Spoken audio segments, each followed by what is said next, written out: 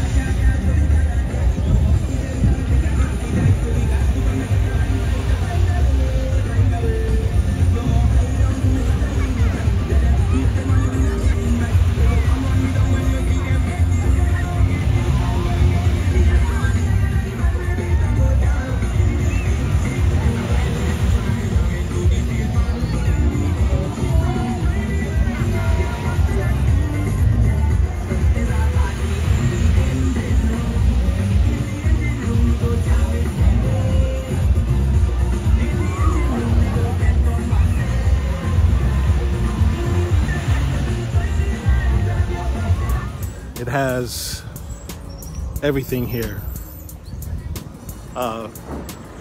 Ice cream, snacks, beer, juices.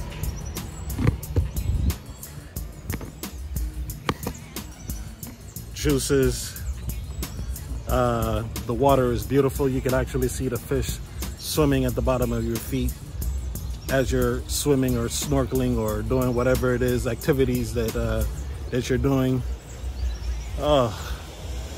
You can definitely tell that it's a vibe out here.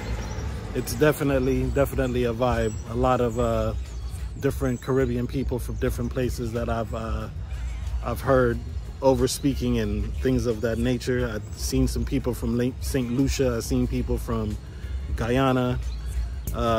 Just a lot of beautiful folks out here. It is a touristy spot. I'm not gonna lie to you, but it's not that bad. It's not that bad of a touristy spot. It's real chill, it's real relaxed. And yeah, so this is Pigeon Beach.